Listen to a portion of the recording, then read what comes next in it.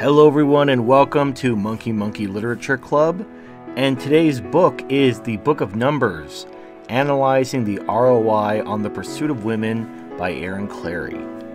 Now this reminded me of a video I did all the way back in 2016. Basically, I was looking at how much it costs to replace the services of a wife. So women, they bear your children, they keep your dick moisturized, they may do some light domestic work. You could take the services that a wife provides, get them professionally done, and then compare how much it costs to get all the services that a wife provides done by a professional versus what a divorce will cost you. And that gives you like a good indication of what you're getting in exchange for getting married. So anyway, that's what this book reminded me of.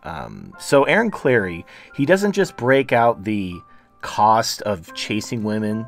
He also goes into the likelihood of finding a marriageable woman, which I didn't go into.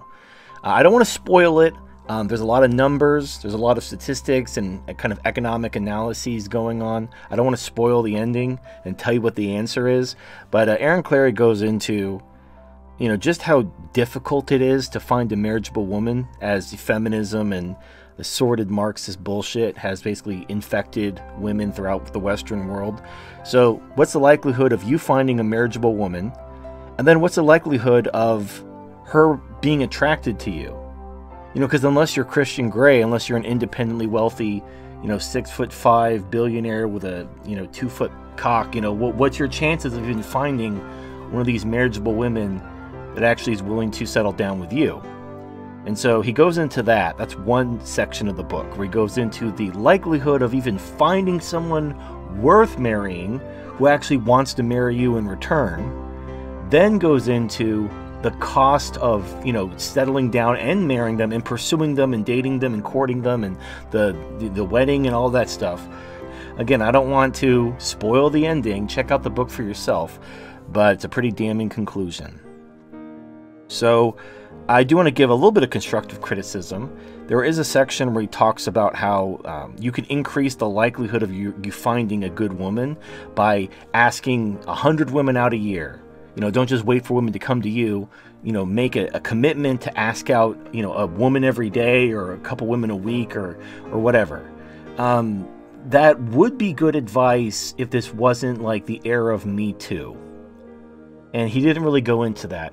So asking women out, even just a couple years ago, I'm not even talking like generations ago, like some bygone age, just a couple years ago, that was considered kind of normal. If you saw a cute girl, it'd be like, oh, hey, I think you're pretty cute. Would you like to get some coffee sometime? That was perfectly acceptable. Now, you might get slapped with some type of sexual harassment. If it's, just you don't even know. Like, stranger things have happened. So it's getting even worse out there. Like, your commitment to wanting to date multiple women and wanting to get out there and whatever. Now, obviously not all women are like that. Not all women are going to file sexual harassment charges against you for you asking them out of the blue. But it just takes one. It takes one woman to ruin your life. And so you commit to ask out, every woman that catches your fancy. The likelihood of you asking out that one crazy woman eventually reaches, 100%. And I remember there's a story of some celebrity who was taking an Uber, and the Uber driver thought she was cute. And, because part of the whole Uber thing is he could text her, he just texted her and said, hey, I think you're pretty cute. Would you like to get some coffee sometime? That was it. That was it. Basically, oh, hey, I was your Uber driver. I think you're attractive. Would you like to go out sometime? Not, I'm going to stalk you and you better not say no, I'm going to kill your family. Just, I think you're attractive and would you like to go out sometime? And she shamed him on social media and said how she felt threatened and how she didn't feel safe in her home because this Uber driver thought she was attractive. That's the kind of crazy shit we're dealing with now. So, again, just a couple years ago, if you want to just ask out every girl that catches your eye, just, flash a smile, introduce yourself, say, oh, hey, I think you're pretty attractive. Would you like to get a coffee or something? That would have been perfectly acceptable just a couple years ago. Back in the day, what you do would you make eye contact and you'd smile and maybe she'd smile back, or maybe she'd wave, or maybe she'd motion you over, and that was your in to go talk to her. You didn't just go over and just talk to a girl because you thought she was cute, because that could offend her. Now, just looking at a girl, like, you'd be looking at a girl just trying to make that eye contact in order to flash her a smile, and she might turn to someone and say, I feel threatened. There's an unattractive man looking at me. I don't feel safe. And then they'll throw you out, or, you know, she'll just make some shit up just to get you to leave because you found her attractive and you're beneath her standards.